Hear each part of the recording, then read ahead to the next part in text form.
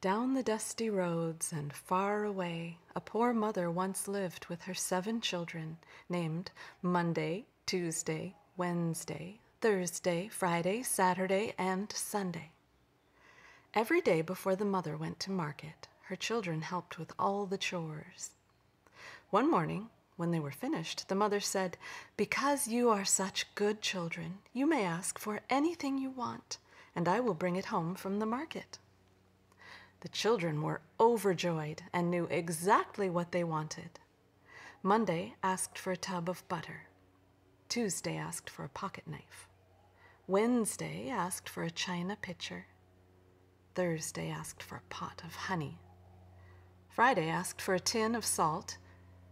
Saturday asked for crackers. And Sunday asked for a bowl of egg pudding. The mother kissed her children goodbye and said, "Now be careful, and remember, don't let a stranger in, and don't touch fire." The children locked the door behind her and began to play. Before long, a witch hobbled up the road pulling a heavy cart. She rapped at the window and called out, "I'm Heckedy Peg. I've lost my leg. Let me in." "We can't," Monday, Tuesday, Wednesday, Thursday, Friday, Saturday, and Sunday called.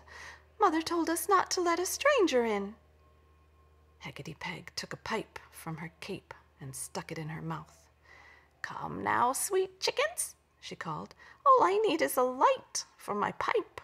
Bring me a burning straw." "We can't," Monday, Tuesday, Wednesday, Thursday, Friday, Saturday, and Sunday called. "Mother told us not to touch fire."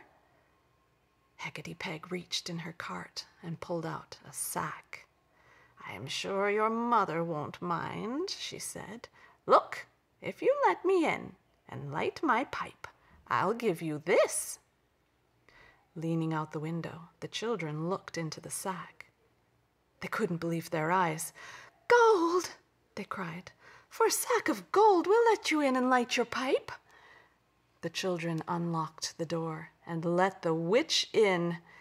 They ran to the hearth and brought back burning sticks of straw to light her pipe.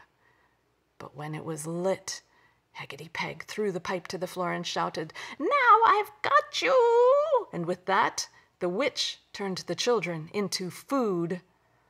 Monday became bread. Tuesday became pie.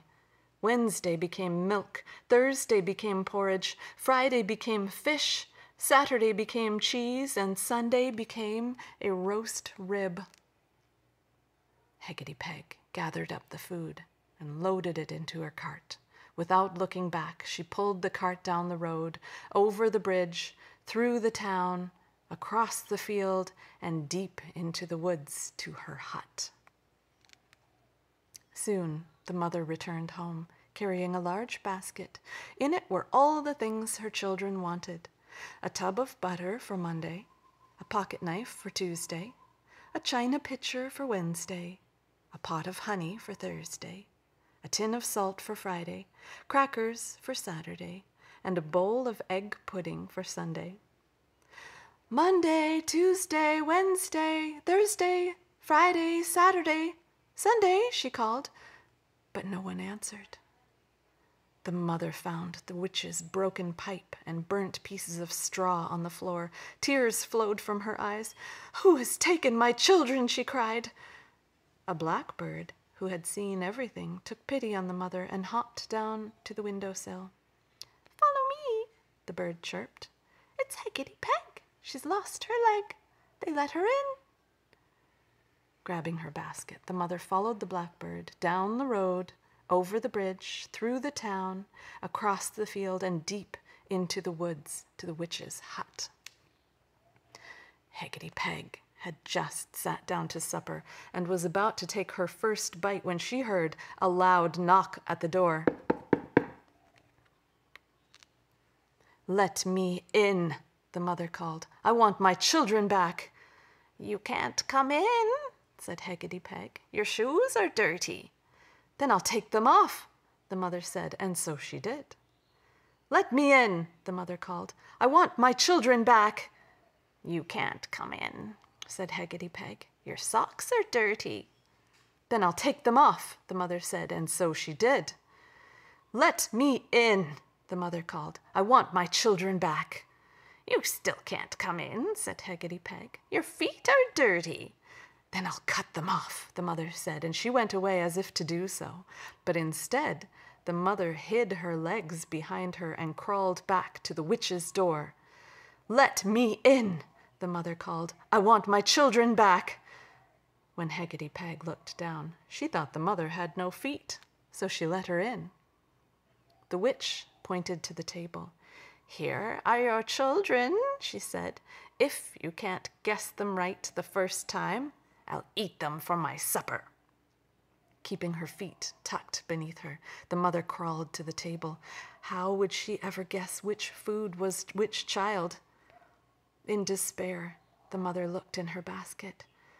Here are the things my children wanted, she thought, and now they will never have them. Hurry, said the witch. I am hungry. The mother looked at the food on the table. Speak up, said the witch. My supper grows cold.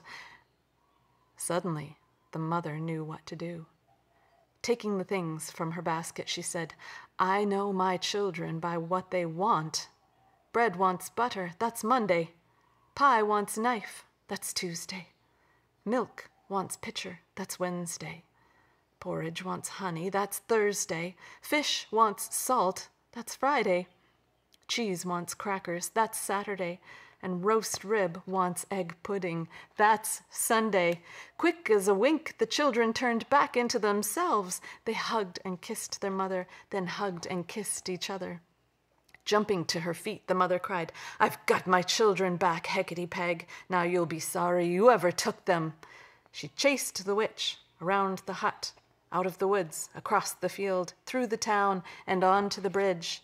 And Heckedy Peg jumped off the bridge and was never seen again.